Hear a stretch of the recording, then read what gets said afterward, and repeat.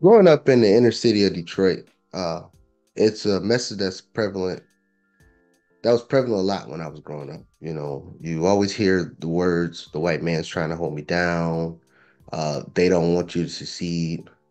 Don't know who they is, but they don't want you to succeed. I'm figuring they was talking about the white man because that's who uh, they always blame their problems on and things of that, or associated with their problems with. I don't want to say blame their problems on, associated their problems with. Of course, the race factors, race baiting, all the racial epithets that's out there was always thrown around, and it always talked about the demise of black people, about minorities, especially I saw it prevalent again when I lived in Texas. People of the brown culture, they would always say, "Oh, it's because of this racial group hold stopping us. This is why we can't succeed," so on and so forth. So today we're going to dive into it, uh, and we're just going to just put the facts with the facts and put the fallacy with the fallacies, and then we're going to go on about life. But we're going to talk about, is race a key factor into determining your success or reaching or obtaining wealth? Or, as some people just say it, do it hinder your ability to get rich based on the race you are and the society you live in? With all that being said, Alex, what you got for me? Yeah, so I want to be careful with how I word things, but you're very open-minded, and so I'm interested in asking you questions because I know it'll be unbiased and it'll just be black and white, straightforward. So one question I Right. have is if you think it's, the problems maybe that certain ethnicities face in America, if you think that those problems are because of historical, because of history leading up until now through generations, or do you think it's like just based off of history, or do you think it's culture of those ethnicity groups? I Well, I'm not going to choose my words carefully. I'm not going to be like you, and I understand why you choose your words carefully. But I think it's really about lack of knowledge, lack of understanding. Period. I mean, let's just go with the narrative that, quote unquote, the white man is holding black people down. The white man is holding, quote unquote, the brown people down. If you just created for your own people and then had your own people shop at your stores, working your businesses, and then kept the money in the community, it's still billions of dollars out there. I mean, just look at it. Let's just talk about the black community, for instance. We spend billions upon billions of dollars every year on just hair care. So if we just create it and sold to our own, then how could we blame another ethnicity for holding us down? That's that's what it is. I don't think the understanding is we we push a narrative that I don't believe is 100% true. Now, is it racism in America? Hell yeah, it is racism in America. But is it racism enough to could say, hey, you black guy sitting there, hey, you black family, brown family sitting there, just because I'm white, I can stop you from doing whatever you want to do in America? No. Now, in other countries, I can't speak for them, but in America, no, that can't happen. And I will sit here and be disingenuous if I say, oh no, there's no racism in America. Yes, it is. I mean, is it some people that have high echelon positions, or there are some few that own businesses that is racist? Yeah. But the truth is, they care about a color more than you being black, you being brown, you being minority. They care about the color green. So they're not going to hire somebody that's going to destroy their business just because they're white. If you're most qualified, for the most part, like I said, I already said it's some racism out there, but for the most part, they're not, because they care about the bottom line. And I got another story about that coming up about that, but I'll let you ask the next question. Yeah, so one question I have, because we especially talk about, but especially you always mention take action, execute, no excuses, that kind of mentality. Mhm. So, understanding that obviously there is racism in America, and I have seen it happen to others or others deal with it. But as you said, you have the same opportunity. Do you Mhm. think there should be any um, empathy or sympathy for those who allow racism to hold them back? No, I don't think it should be any sympathy or empathy for them. I mean, the race that I believe holding a lot of people back is not even race. It's understanding history. Like even like a lot of people love to go to the news media platforms. Magically, when it's giving them an excuse, they accept it. But they go to the news media platforms, and then they always revert black folks or minorities conditions on slavery. So they jump 2024 and then they connect it all the way back, to the 1800s. That's how they connect the black people's condition is because of slavery. But people don't study history. They don't study history because in the early 1900s, you had Tulsa, Oklahoma, wealthy black people. Why? So if it went from racism to Black Wall Street in Tulsa, Oklahoma, where people was vibrant, you know, had economics of scale, cars, whatever. They had a lot of money. Now we're here. But because the media pushed the reason why their conditions is like this is because of slavery. Well, we forgetting about the bifurcation of Black Wall Street back in the early 1900s. Why don't they talk about that? Why don't they bring that up? Was that just an anomaly in the system? Was that a glitch in the matrix? No, that's people actually of their same color, their same background, more sons and daughters of slaves than they are today. But magically, it's always reverted back to slavery. How is that possible? And when you go to the notion of no excuse, I don't believe in excuses. Get the work done. Alex, I don't accept excuses from you. I don't accept excuses from my kids. I just don't accept excuses. Execute and get it done. Whatever excuse is out there, it's always a solution. So go find the solution because I don't care about the excuse.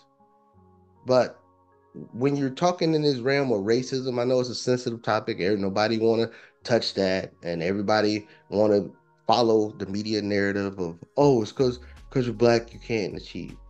You got you got many people that's not celebrities that's doing good. Nobody don't talk about them because the only thing that the black community care about if you could dribble a basketball or if you can play sports.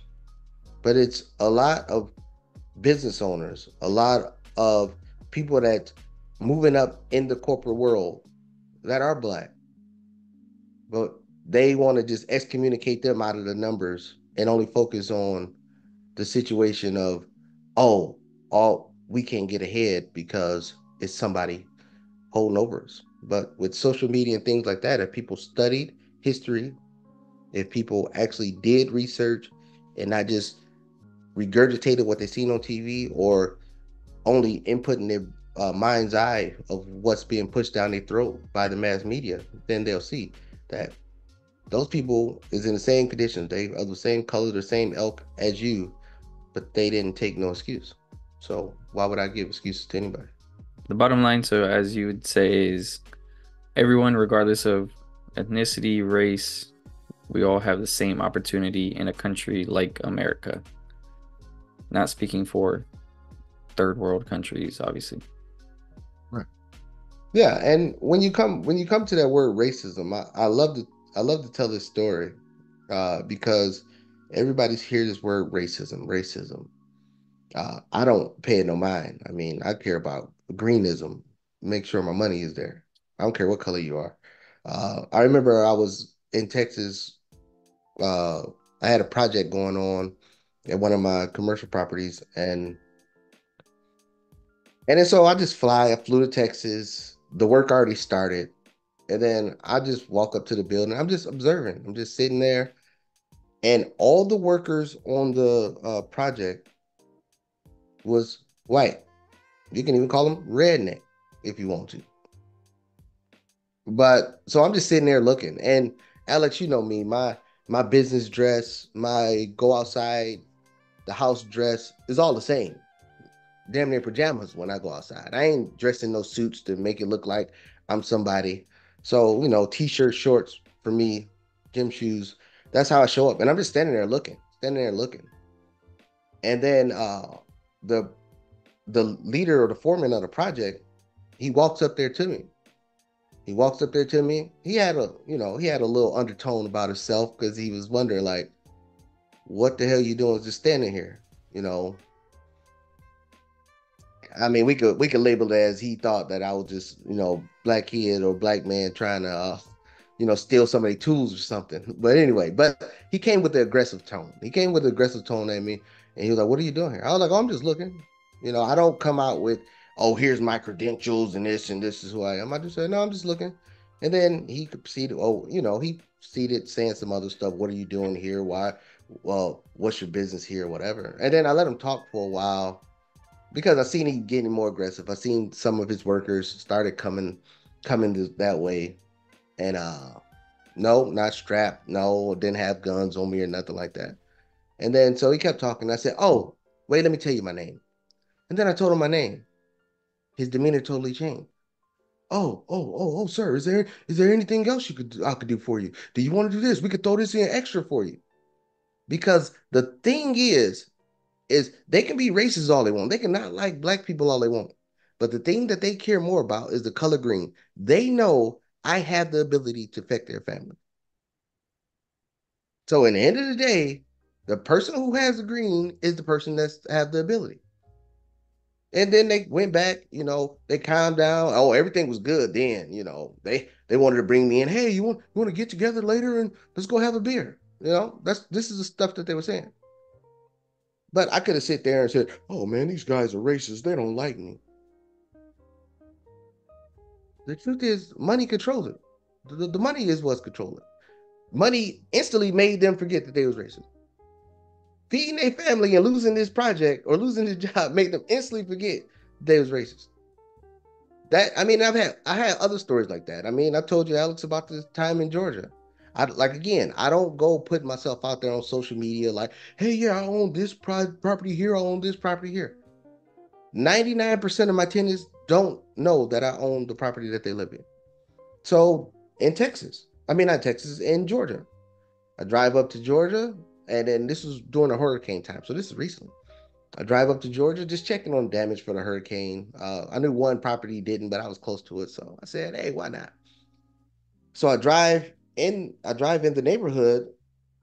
Well, not in the neighborhood. I drive past the fourplex, and then I'm stopping just to take pictures, just to give everybody, "Oh, it's okay, it ain't no big deal." And then so I'm driving up and I see a tenant coming out of the property. And then so I'm taking pictures of it, and then I drive down the road and turn back around to get a different angle. The tenant's standing right there in the middle of the road, in the middle of the road. So blocking me from going forward. And then so I just stopped. Again, no guns, no nothing. He comes up to the passenger side of the car. And then I roll down the window. And then so he's grilling me. "What are you doing here? Why are you taking pictures? What's going on?" Blah, blah, blah, blah, blah. I let him get it all off his chest. I even asked him his name. "Oh, that's not important." So I'm just sitting there. I'm smiling on the inside because I know I have the trump card. And then so I let him rant, rave, talking about, "Oh, I'm very protective of my neighbors, blah, blah, blah, blah, blah, blah." And then I said, "Hold on, let me tell you my name." As soon as I told him my name, his whole demeanor switched. Because why? I control his family. So racism gone instantly. I control his livelihood.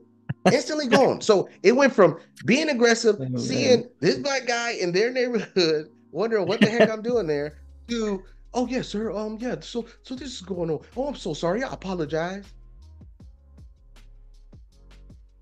So that's really the aspect of it. So just because I knew the area that I was in, I knew it was majority of white people when I invested in there. Just because it was white people, I didn't think that maybe one day I have a tenant that's racist or don't like black people. I knew that. I don't look at that because I don't, again, I don't project myself out on social media saying, oh, I own this and this and this. I buy a property 99% of the time. I'm not even there for the closing. Nobody knows what I look at. As soon as I get the property, I pass it off to a manager and life goes on.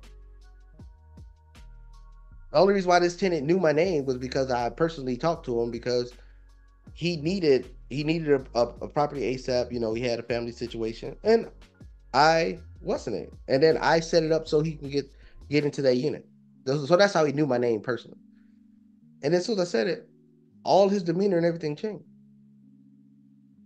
So was I gonna let because the white man staying in my property gonna stop me from making money, or because it's in a white neighborhood, was I gonna let that stop me from making money? Not a chance. And I'm invested all over the South, so I know it's some people that maybe don't like black people. I'm not sitting here got posters up, even in my businesses. I don't put black owned because for what? I only care about the green money. I don't care if you're Asian, Chinese, white. I don't care who you is. Just bring me the money. I'll figure everything else out after that. Now, do I accept disrespect? No. And I know some people gonna look on here and be like, "Oh man, he weak. He'll do anything for a dollar." No, no. They don't. I mean, Alex, you see me. Nobody ain't gonna just walk up to me and be like, "Oh, I'm just gonna knock your black ass out." You know what I mean? So they ain't gonna do that. They ain't gonna do that. They gonna, Man. they can have that aggression, but they ain't about to come and say nothing crazy. And besides that, I don't care. People worried about the wrong things. And that's really my view on it. I don't that's my total view on racism. Once you controlling what people doing is it don't matter. Oh That man. that racism only goes so far. Yeah. Yeah, I agree. But no, those are interesting stories, guys. Got any questions or any stories of your own? Let us know down below in the comment section. Share this video, subscribe, and we will see you guys on the next one.